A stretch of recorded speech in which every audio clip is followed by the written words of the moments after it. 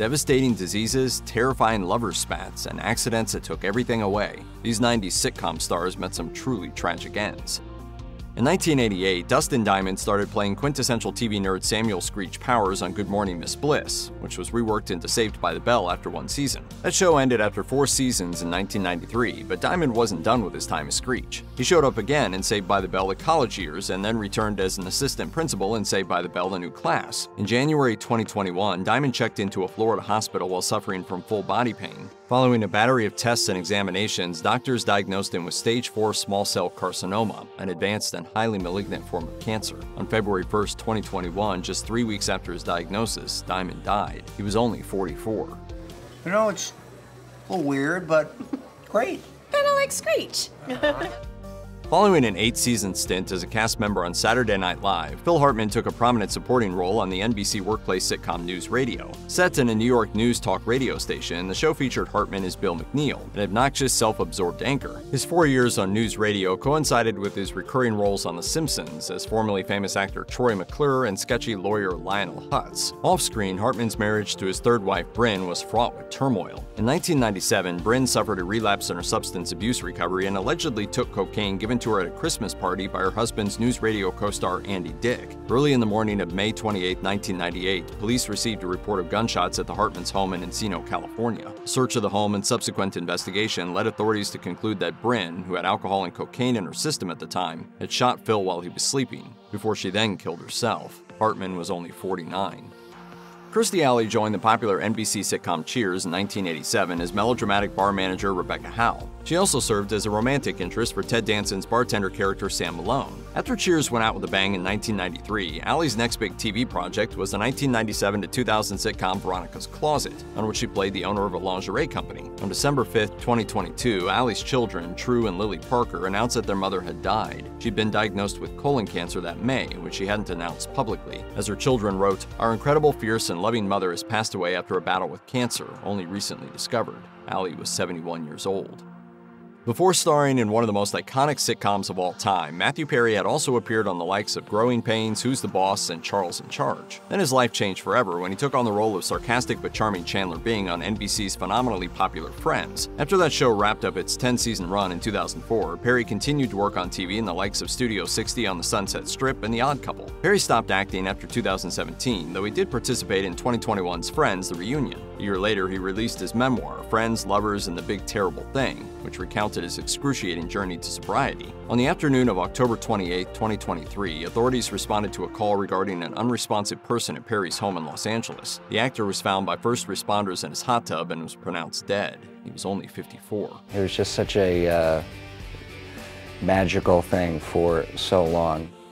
Full House was one of the most popular shows on ABC's lineup during its 8-season run from 1987 to 1995. The ultra-sweet sitcom revolved around widowed father of 3 Danny Tanner raising his 3 daughters with help from his brother-in-law Jesse and best friend Joey. As Danny, Bob Saget was the moral center of the show, who was always there for a hug and a life lesson. During Full House's run, Saget also hosted ABC's America's Funniest Home Videos, and he later served as a narrator on How I Met Your Mother from 2005 to 2014. He also maintained a steady career as a stand-up comedian. On January 8, 2022, Saget performed a set in Jacksonville, Florida, and then retired to his room at the Ritz-Carlton, Orlando. When his family didn't hear from him the next day, hotel security ran a wellness check that afternoon and found Saget in the bed in the dark. Authorities pronounced him dead shortly afterwards. The medical examiner's office concluded that before he went to sleep, he'd suffered a fall and struck his head, not realizing his injury would prove to be fatal. He was 65 years old at the time of his passing.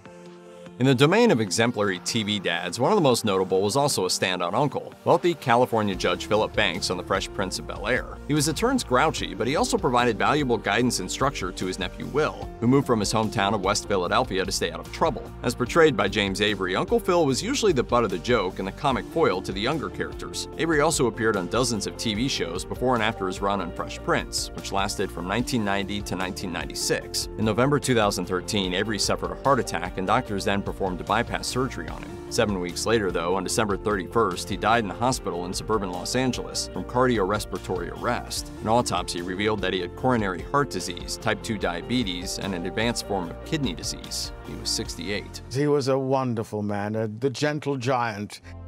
Lamont Bentley broke into showbiz as a teenager and landed guest spots on numerous teen-centered 90s TV shows. His most notable and longest-lasting role was on Moesha, the UPN sitcom starring pop star Brandy. Bentley played Hakeem Campbell, Moesha's next-door neighbor and on-again, off-again boyfriend. He also played Hakeem in 3 episodes of the spin-off series The Parkers. In the early morning hours of January 19, 2005, Bentley was driving a Mercedes outside Simi Valley, California on the 118 freeway. According to eyewitnesses, he took an exit at a high speed, lost control of his vehicle, and crashed. The car rolled and Bentley was ejected onto the freeway where he was struck by multiple cars. Authorities declared him dead moments later, with an autopsy identifying blunt force injuries as the direct cause of his death. He was only 31. Michelle Thomas was most famous for her stints as romantic interest on a pair of popular network sitcoms. On the later seasons of The Cosby Show, she played Justine, the first love and girlfriend of Theo Huxtable. Then, from 1993 to 1998, she had a recurring gig on ABC's Family Matters as Myra Monkhouse, a charming young woman obsessed with nerdy Steve Urkel. Thomas's other credits included an appearance in the 1999 movie Unbowed, as well as a few dozen episodes of the daytime soap opera The Young and the Restless. Sadly, her career wouldn't last much longer, as she died in December 1998 at the Memorial Sloan Kettering Cancer Center in New York City. Her publicist revealed that she was indeed being treated for cancer. She was only 30 years old.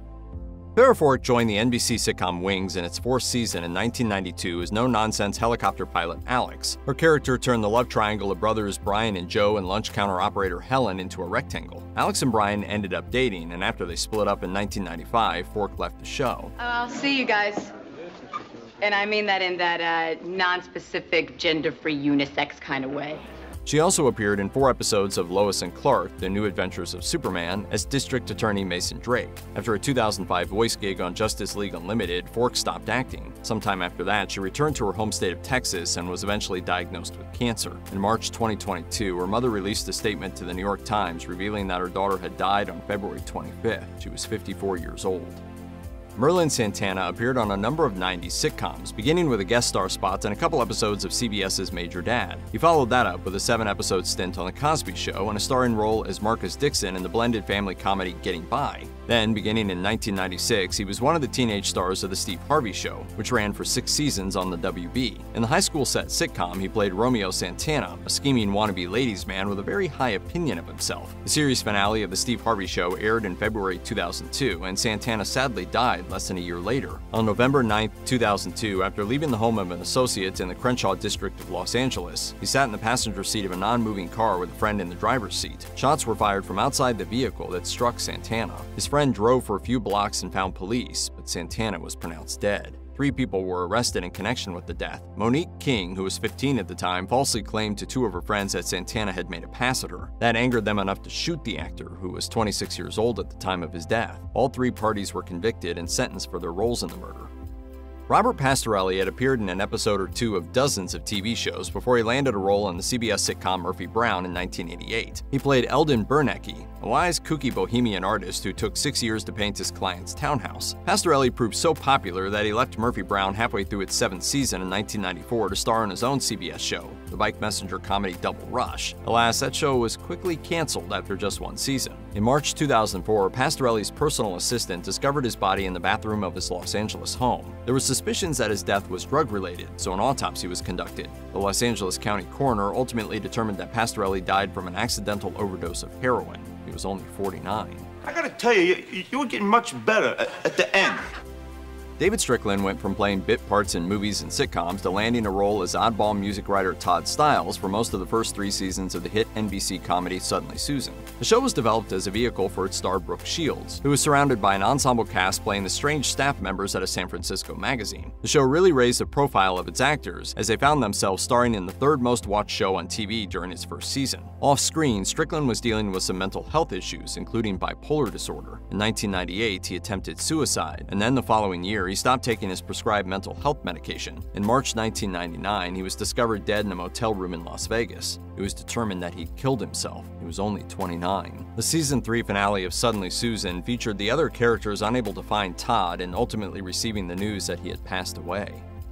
Jon Paul Steuer made his on-screen acting debut in 1989 in an episode of the NBC sitcom Day by Day. After some guest spots on a few other shows, he was cast as Quentin Kelly, the thoughtful and sensitive young son of comedian Brett Butler's lead character on Grace Under Fire. Steuer ultimately left the show after 3 seasons in 1996. 12 years old at the time, his parents made the decision reportedly because of Butler's behavior, which allegedly included exposing herself to her young co-star. The part of Quentin was then recast, and Steuer never acted again. He would then transition into a career as a musician, moving to Portland and joining the band Problems, which he fronted under the stage name Johnny Jules until his death by suicide on January 1, 2018. He was only 33.